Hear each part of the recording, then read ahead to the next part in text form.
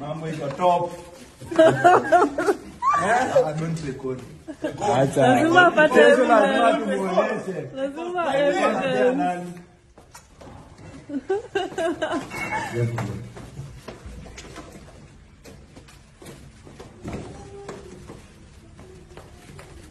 Hala hapo panga.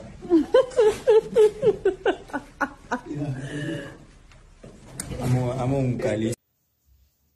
Imagine guys, huyu kijana mwenye anaitwa Denno, inasemekana ati alikuwa na 10 million USD dollars kwa crypto account yake.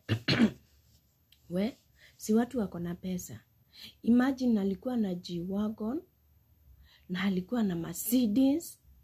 Alafu inasemekana yeye alikuwa mtu mzuri. He was good at giving back to community. So guys, nimeona video yake, hii video yenye mnaona hapa. We, marafiki walikuwa wanamchukua picha wakicheka. But hii video ni two way. Maybe walikuwa wanachukua hiyo video juu nasikia huyo demo akiambiwa wacha kuchukua picha, anasema acha tutamuonyesha. Nataka kumuonyesha. Maybe walikuwa wanafikiria ataamka tena. Alipatikana kwa room yake kama amekufa guys. Alipatikana kwa room hiyo asubuhi kama amekufa.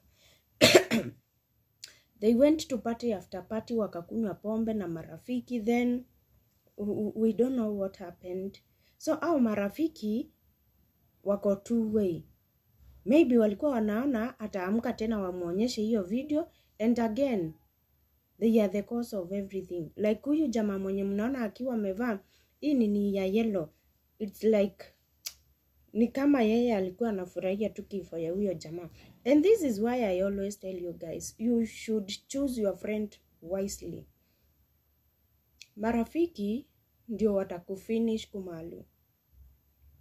Kila siku nawaambianga tu kweli. Na guys, kuna marafiki wengine wanakufuata tu jue ni mtu wa kuspend. Juu wanajua wakiwa na wewe utaenda wanajua ukiwa na wewe yani utaenda uwabaie nyama, uwabaie pombe, uwafanyie nini.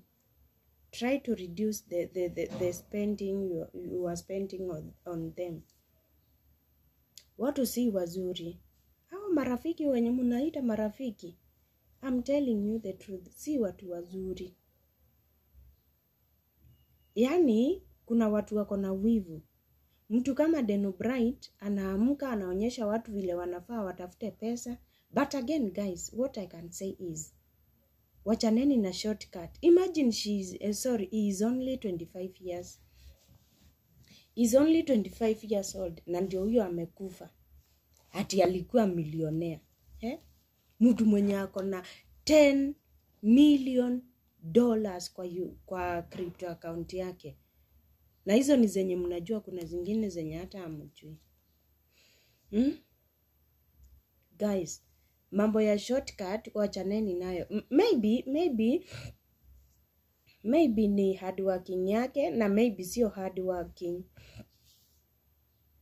Like wachani niwape example. Sijui kama nyinyi watu mnajuanga wash. Nyinyi mnajua business ya wash kweli? Ama maybe inaweza kuwa ni hata mtu aliingia Illuminati, mtu aliingia kwa Freemason na wewe hujui. You guys muniambie mtoto mdogo hivi wa 25 years anatoa hizo pesa zote wapi? Wewe unajua 10 million dollars ni pesa ngapi? 10 million dollars convert into Kenyan shillings and tell me how much is that money?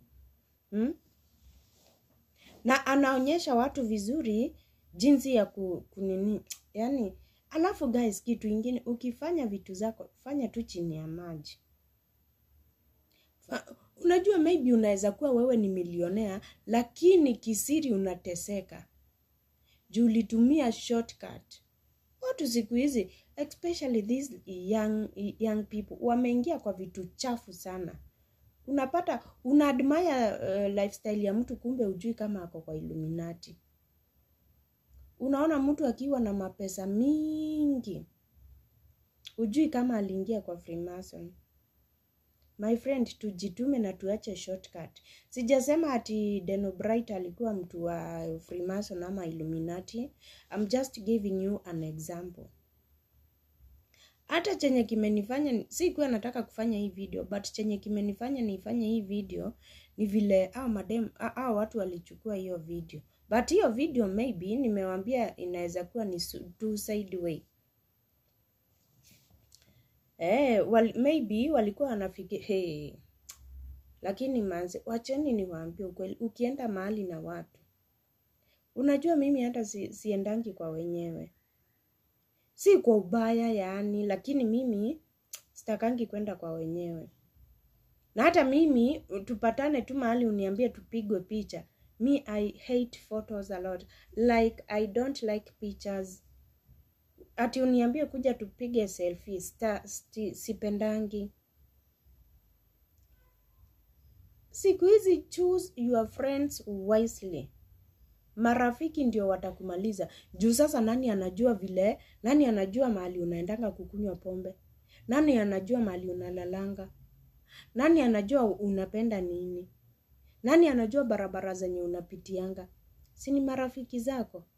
Hao ndio watakutega. My friend, watakuwekea mtego, unafikiria wanakupenda lakini hawakupendi. Na hata mimi huwa nashindwa. Hii kifo ya Denno Bright sio kifo ya kawaida. Hii kifo ya Denno Bright sio kifo ya kawaida kabisa guys. Ni either aliuliwa, ama maybe watu walilipwa wakamuue, ama maybe ni shortcut. Ameuliwa tu na shortcut. Vijana, mtu kama Prince, anaitwa Prince, Kenyan boy, yeye ndio next. Muachane na mambo ya shortcut.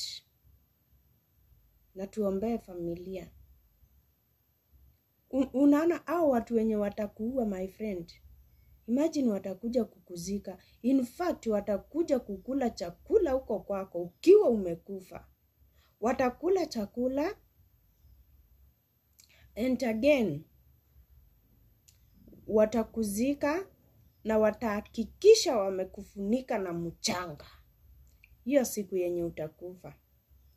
Ndio maana nakwambia some friends, they are very wicked. Na ni lazima mkae na marafiki kweli.